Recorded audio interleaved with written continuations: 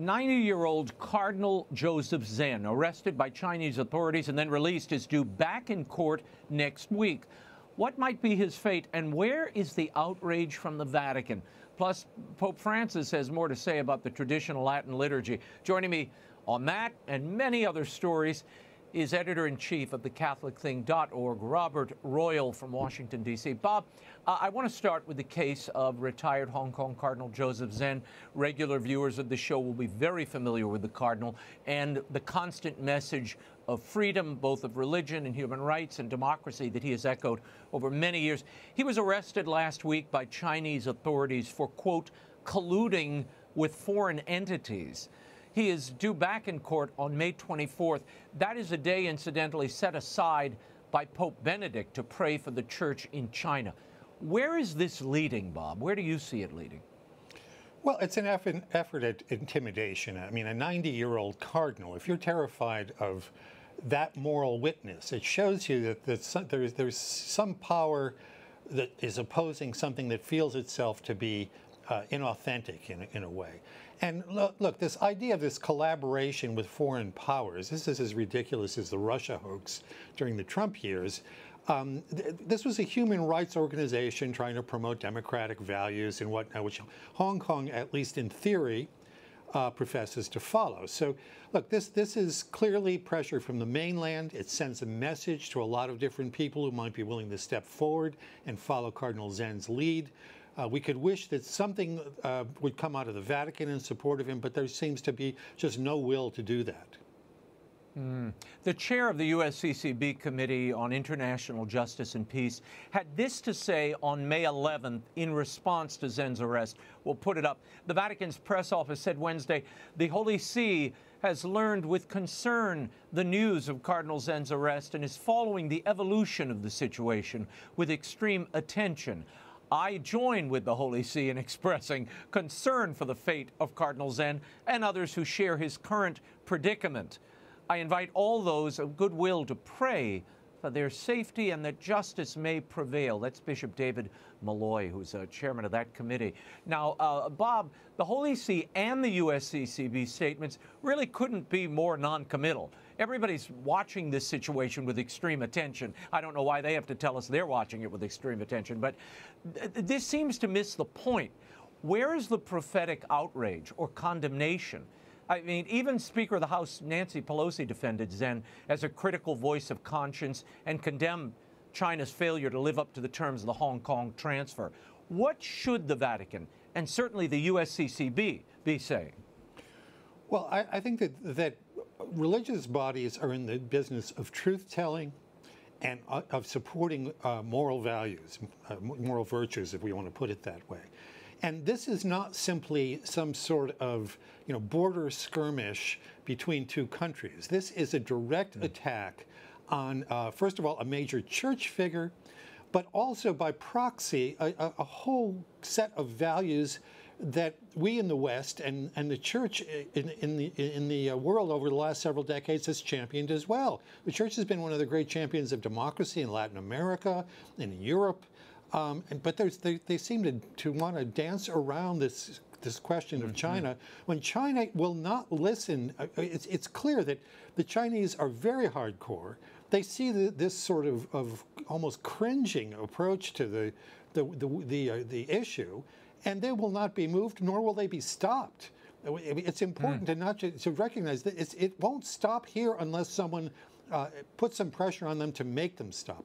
And I think that is a primary function of the church at this moment about China.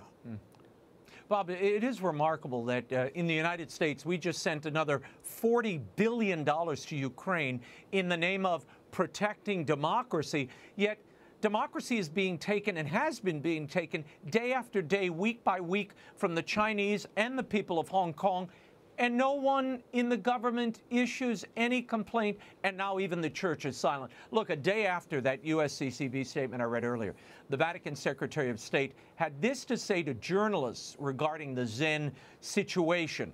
He said, quote, "My most concrete hope is that initiatives like this cannot complicate the already complex and not simple path of dialogue between the Holy See and the Church in China. That's Cardinal Pietro Parolin.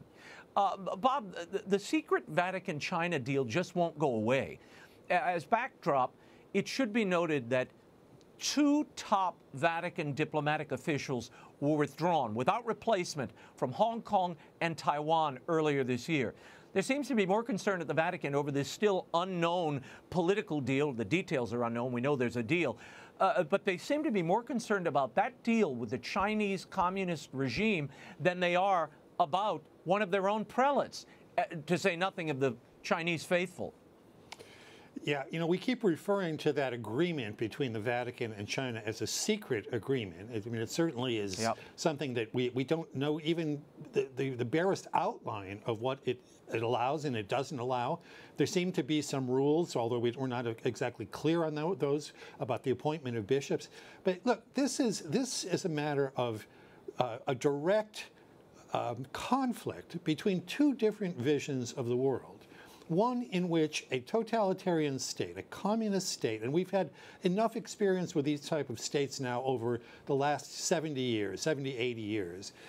It's a direct clash between a communist vision of the world and a Christian view of the world in which human beings are free, they have dignity that has been given them by God, not by their governments.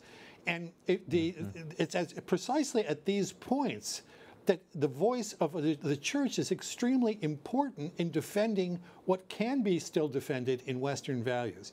To me, I'm just mystified by this. I've said this before on the show. I don't understand what the church or the West gained from this so-called secret agreement, but we see what the Chinese have gained, and they're taking advantage of it every way that they possibly can. Well, Cardinal Zen, before he was arrested, on this show and elsewhere said this was a sellout of the Chinese church by agreeing to these terms. And he had seen some version of this and had been informed about some of the details of this agreement. But obviously, there were powers both in the Vatican and in the Chinese government that wanted him shut up and continue to want him shut up. Bob, I want to get your take on this. Just this week at his Wednesday audience, reflecting on the book of Job, Pope Francis said that protesting to God in the face of suffering and injustice is a form of prayer. God is not afraid of our prayer of protest, the Pope said. Now, Bob, if protest is prayer or can be, why not more protest when it comes to Cardinal Zen and the opposition of the church in China by this regime? Even a determined global prayer initiative, we hear nothing. Yeah, I think that was an unfortunate choice of terms. What he meant, obviously, was that, you know, asking God why. And I mean, all of us do this at some point. You know, a child gets sick or someone dies or there's a terrible circumstance. And, you know, we protest, God, why are you, in a sense, we protest, God, why are you allowing this to happen? But it almost, by using that term, it almost gives you this kind of almost political sense of what he's trying to get at. And yes, if we're going to protest to God himself about things that we think are going wrong, I mean, these horrible regimes, such as we see in China, that have a track record of their own, and the ideology has a very, very dark track record. Look, in the 20th century, I did a whole book on the 20th century martyrs. Yes, you did. In the 20th century, communist regimes killed 100 million people. Probably 40 million of those were in China. So it's not hard to see where these regimes go, and you have to stand up to them. And the way that the church stands up is by its moral witness. It's not going to send in troops. It's not a question of how many divisions does the Pope have. It's a question of how human beings respond to moral principle, and they do. And if you help to strengthen the backbone of people who have to resist, whether it's in Hong Kong or whether it's in Taiwan or in our own West, then that is a role that the church can carry out that probably no other institution can. Well, and we saw it, look, we've seen it in action in our own lifetimes with a man we knew, Karol Wojtyła, Pope John Paul II. He summoned both the religious as well as the moral fiber of the people of Poland and destroyed the Russian regime without ever raising a gun or a cannon. It fell by moral suasion, backed by the deep tradition and the beliefs that he was on the right side of the angels. And you see that kind of rhetoric being employed vis-a-vis Ukraine, but nothing when it comes to the Chinese, because China remains a trading partner and somebody who, a market very important to American interests. The idea that they're going to lift tariffs on China, Bob, should fill every American with mortal dread. And the fact that both Republicans and Democrats are supporting that they should raise their voices and howl at their representatives.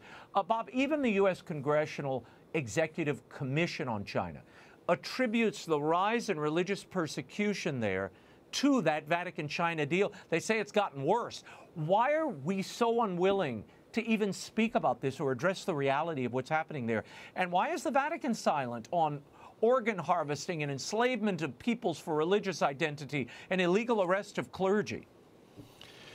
I hate to say this, but this is a pattern that often has occurred in the church, where people feel that they placed a bet on a certain path, and then they're reluctant to have to back off from it because it makes it look like somebody, it's not just mistakes were made in the abstract, but somebody made a decision that has led to a disaster. And I think that we're going to see this get much worse. The current occupant of the White House has got his own compromises when it comes to China, as we well know, also with regard to Ukraine. And the Holy See, under Pope Francis, has been very reluctant to call out regimes. I mean, we've seen this in the case of Russia as well. It's as clear as anybody could possibly want it to be that Russia has committed an aggression against another sovereign nation.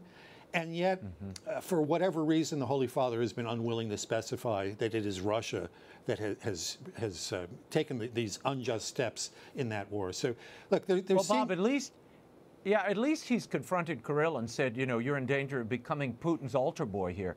And, I think he's been a heck of a lot more vocal about Ukraine than he has about his own suffering people in China, and now one of his cardinals. Yeah. Well, I guess that's true. But even the engagement with Kirill, I don't see that there's much to be gained there. That, frankly, Kirill has long been compromised, as you and I know quite well, going back to KGB days. And why you treat him as a authentic dialogue partner on a religious plane, it just seems to me to not correspond to the truth of the situation. He's basically a member of the governing body of Russia. He is much less an independent religious person with whom he can enter into dialogue. Yeah. And Bob, just a note for our audience who may be tuning in for the first time, even longtime viewers, to give you an idea of what clergy are facing in China. Bishop Zhao Zhumin has been arrested 7 times over the last 2 years. Bishop Zhang, another prominent member of the underground church, that means the church in China loyal to the Pope and Rome, he's been missing. And now Cardinal Zen is arrested. What the Chinese have essentially done is decapitated the bishops and cardinals who were loyal to Rome, and they have replaced them with the Vatican's blessing, with nothing but party apparatchiks. And that's the reality. That's the reality. And Bob, as you're aware, Jimmy Lai was given an honorary degree recently at Catholic University. How important is it to honor and keep attention on the injustices being committed by China, particularly when Lai is still incarcerated? Well, I think it's fundamentally important that we keep these people in our memories and in our prayers, because, look, this situation did not go away. What tends to happen, as we know, given the news cycle these days, is somebody's arrested, and a week later everybody says, oh, yeah, we already know about that, and they forget about it. Meanwhile, someone may be sitting in prison, they may be tortured, they may be under psychological pressures. And this is typical of the type of regime you see in a place like China, and we can't let them get away with this. So I'm very proud of the Catholic University of America right here in Washington, D.C., for being brave enough to bring up that case again and remind people once again, and we need much more of this going on in all sorts of places in the free world, to remind people that in our world today, in our postmodern, we think liberated, woke world, there's a great deal of real repression, not the fantastic oppression people think that they're suffering in a place like the United States, but real oppression in a classic sense of people being thrown into jail, being intimidated, facing who knows how many years in prison, disappearances. This is a very sad story that was played out all too often in the 20th century, and we shouldn't allow it to happen again in the 21st. Bob, before we move on, Roe v. Wade very likely could be overturned over the next few weeks here in the United States should the Supreme Court rule in that direction. It looks like that's where they're tending. What do you make of the relative silence from the Vatican on really one of the cornerstones of the faith, which is a commitment to life?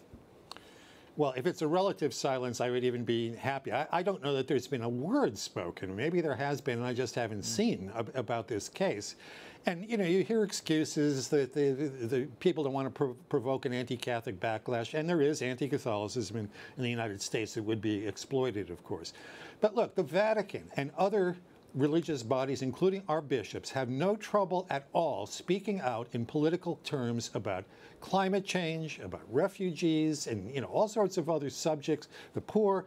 This is the unborn are the poorest of the poor and the most slaughtered category of people on the face of the earth today. Not to even mention that you hope that the Supreme Court will do the right thing in seeking to protect life at all stages.